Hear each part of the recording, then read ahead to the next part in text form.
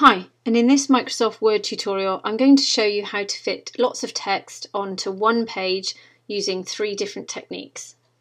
So depending how much you want to fit on your page will depend on which technique you need to use. So I've just inserted some random text here, and what the aim is to do is to get it all onto this first page here.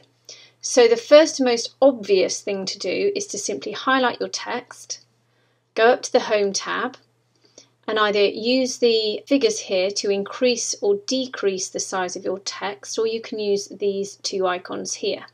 So I'm going to use this decrease font size icon and just click on it until I get the desired result. What this means is that you will reduce the size of your font, but if it hasn't reduced too much and you're happy with it, then that technique will work for you.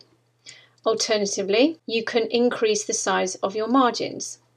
Go up to the Layout tab, go along to Margins, click on the drop down and select Narrow. And again, those margins will increase so that you can get your entire text on your page. Now, if it doesn't look right for you, you can adjust those margins. If you simply go up to Margins, click on the drop down and go down to Custom Margins. In here you'll be presented with this dialog box where you can adjust all of your different margins to whatever depth, height and size you want. Then once you've done it, just click OK and it will adjust those sizes accordingly. Usually for this one you just ignore it, and then as long as your printer can print to the edges, then you'll be fine.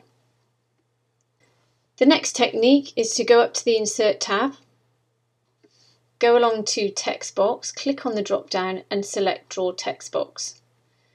Then just click and drag a large text box anywhere in your document. Then select all the text you need to get onto the one page. Copy it by Command or Control C.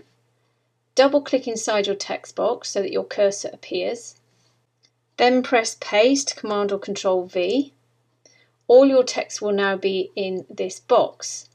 Just get rid of that text, the original text, highlight it and press Delete. And then we can move this text box anywhere we want to, and we can increase or decrease the size of that text box to ensure you can get all the words on the page. To get rid of the border, all you need to do is click on the text box, go up to Shape Format, go up to this icon here, click on the drop down and select No Outline. And then you'll just be left with the text.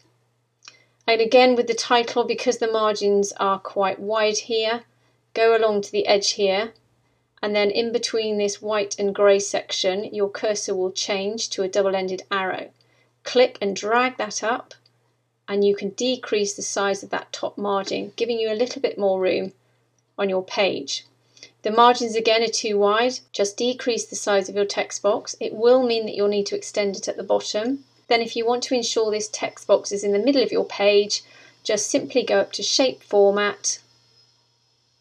If that shape format doesn't appear, it's because you haven't highlighted your text box or selected your text box. Then just go up to the Alignment tool, click on the drop down and select Align to Center. And that will align your text into the center of your page. If this doesn't allow you to get all of your text on the page, then again you're going to have to reduce the font size. There is one more technique that you can use which is slightly more challenging, and that's to reduce the spacing between your lines.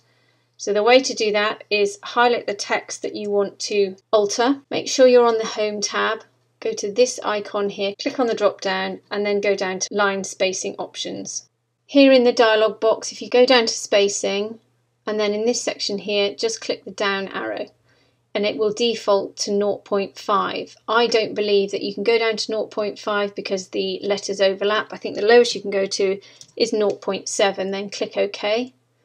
And it will nudge it up, but it doesn't look great. If I just zoom in, it's quite tight.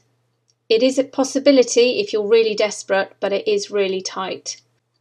If we just choose a slightly higher one of 0.9 and click OK, and then that's a little bit more appealing, but I think it's not far off what it was before. It doesn't give you huge amounts of space, but it may work.